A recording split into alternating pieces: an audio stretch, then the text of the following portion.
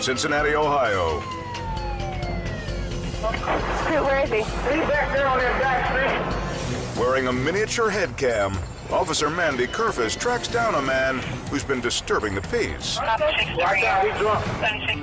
Thanks to the camera, we're right there with her as she spots the troublemaker. What's going on, sir? Come here. Come here. At that moment, I realize he's a no person. He's not going to comply with me. Come here. The man bolts. 1426. He's running out black. And Officer Curfiss is right behind him. Gym shoes.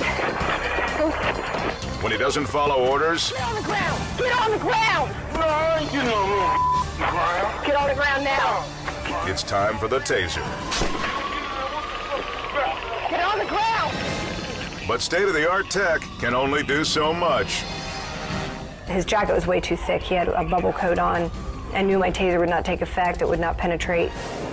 Then the belligerent drunk turns on her and goes for the stun gun.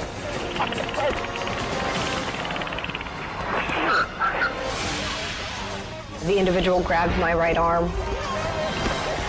He then yanked the taser from my hand.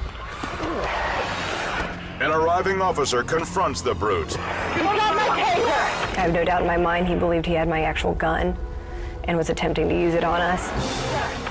Only the cops have bigger firepower. Drop it. Drop it. Fortunately, they won't have to use it, as a quick tackle eliminates the threat.